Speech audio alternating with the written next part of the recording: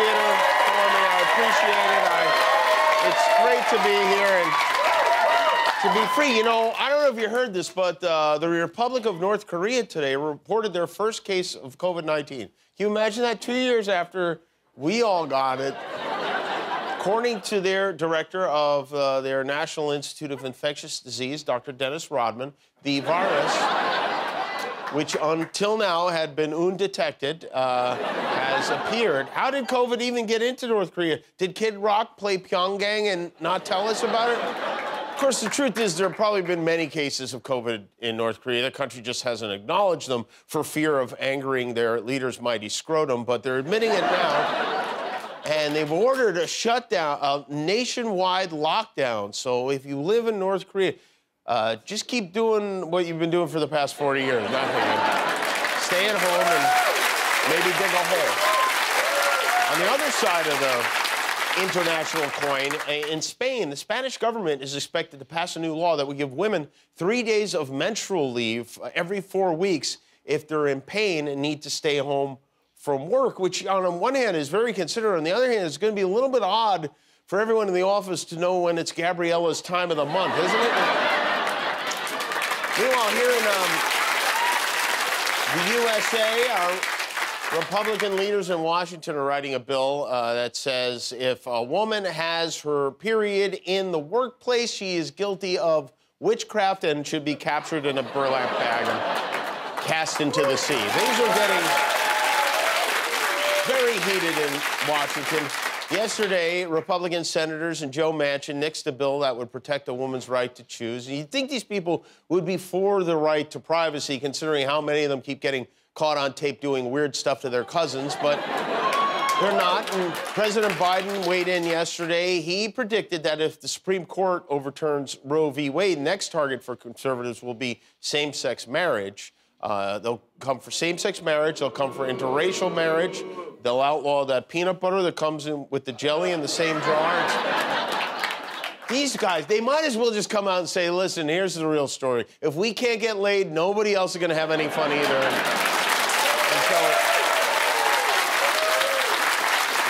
that committee investigating the riot, the January 6th committee today took the extraordinary step of sending subpoenas to 5 House Republicans who have refused to cooperate so far. Kevin McCarthy, Jim Jordan, Scott Perry, Andy Biggs, and Mo Brooks all got served. Either that or this is a Cialis commercial and you're just now... Are you suffering from erectile dysfunction? Well, I bet those guys are all huddled up right now trying to get their story straight. Remember, we were camping at the lake that day. A subpoena is something Jim Jordan in particular should be familiar with because, you know, when he was a wrestling coach, the team doctor saw a lot of PINA and he didn't do anything about it. So, and he's a good dude. He's a really good dude. Republicans have been trying to try to shift the focus away from taking equal rights from us by blaming Joe Biden for the nationwide shortage of baby formula, but the president isn't having it. Not only is he pushing back, he has a plan to solve this problem personally. I'm Joe Biden, and I approve this message. Hey, folks, I know times are tough with soaring gas prices and now a shortage of baby formula. But we've been through tough times before, and we'll get through them again. With Mama Biden's non-clotting baby chow. This is the same porridge my own dear mother would fry up in the storm cellar. Back when I was no bigger than a hickory stump. Every can is chopped, boiled twice, and pickled personally by me, Uncle Joe. All the ingredients a little nipper needs to make him strong enough to gnaw through chicken wire. With the daily recommended doses of corn fritters, sassafras, cod liver oil, Johnny cakes, and a healthy helping of beaver meat. Mama Biden's non-clotting baby chow. Go to your local general store and pick up a sack of cans today. Sounds very tasty. In Bucks County, Pennsylvania, this is good. They're a young couple, the Bridgefords, got married last month, and as people who get married do, they hired a photographer. but when they got the photos of the wedding back, they had been retouched. Some of the guests had their eyes closed because they blinked or whatever, and so a photo editor went in there and made them all terrifying. I mean, this is... The only explanation I could come up with looking at this is that the guy who did the retouching must have eyes like that. I mean, he must be, yeah, this is what people look like. This is, otherwise, how do you send those? And as disturbing as that was, Pennsylvania has nothing on Florida when it comes to love. And with that said, it's time for a new edition of This Week in Florida. Jose Trujillo is riding his bike home from work here along Radio Road. Next thing you know, his wife pulled up next to him, pulled out a gun, and that's when he says she shot him. Not even a bullet to the butt can shatter love. Of course, I would like to spend the rest of my life with her. That's my baby, you know, till the toe tags. That's right, till the toe tags. Till the toe tags. I'm impressed. Is that a saying, till the toe tags, or did he make that up? It's kind of beautiful if you can look past the being murdered part of it, you know? This is from Twitch. Are you on Twitch, Guillermo? Do you ever go on Twitch? No, Jimmy. No, just marijuana, huh? Yeah, Twitch is an app that has live videos, mostly of people watching other people playing video games, but they also have more traditional programming like this cooking in a mini dress show.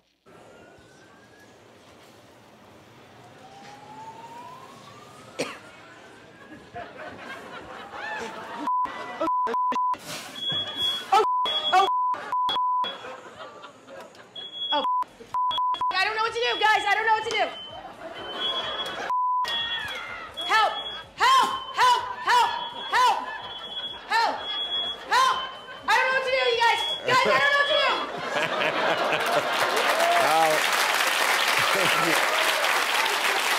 What you should do is call DoorDash and never cook anything again.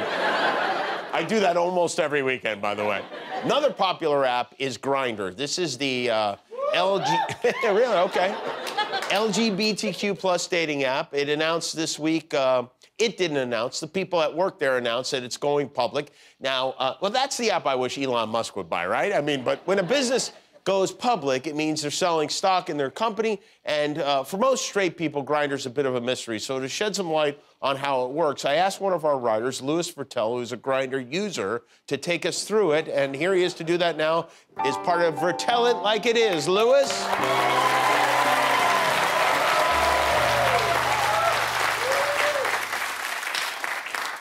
Grindr is more than a gay hookup app. It's also the most popular last name in my phone.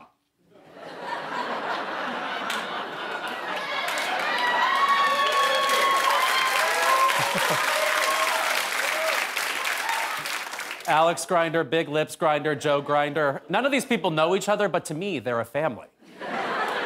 The Grinders. Grindr is a great way to meet queer people in your area, learn they're 150 feet away, and wonder if they're watching you right now. Oh, like that guy.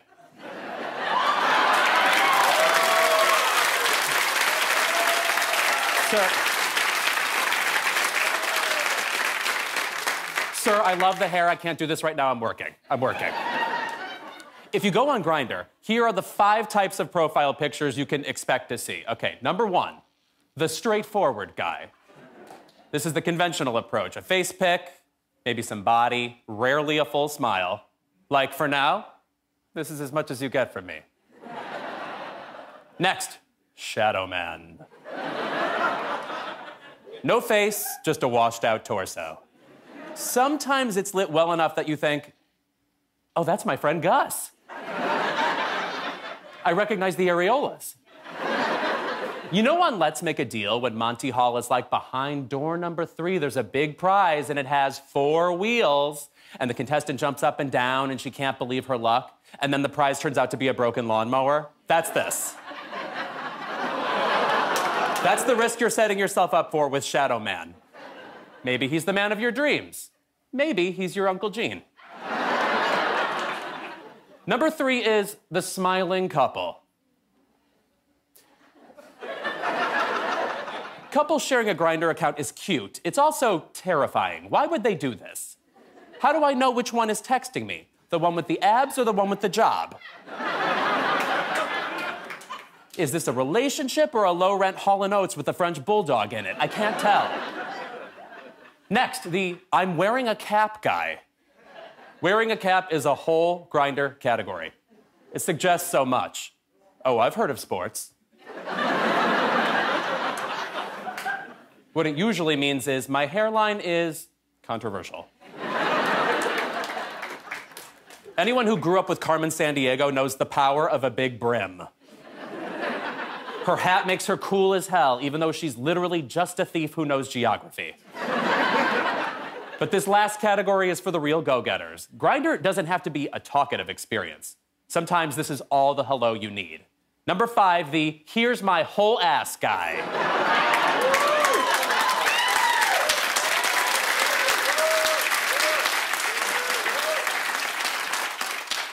I love this approach. Because here's his ass. All of it. You've heard of gay pride? This is as proud as it gets.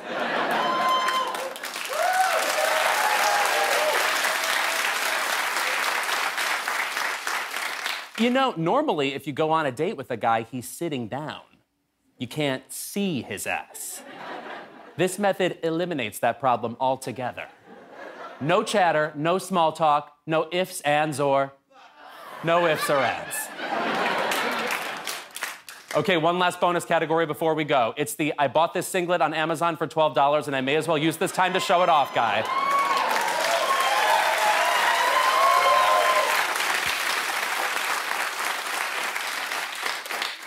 AKA just me. He's not for everybody. Just like Grindr. But if you haven't turned the TV off yet, he might be for you.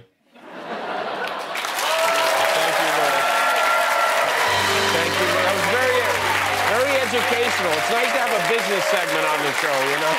Thanks for watching. Remember, every time you click the subscribe button, one of your enemies gets destroyed.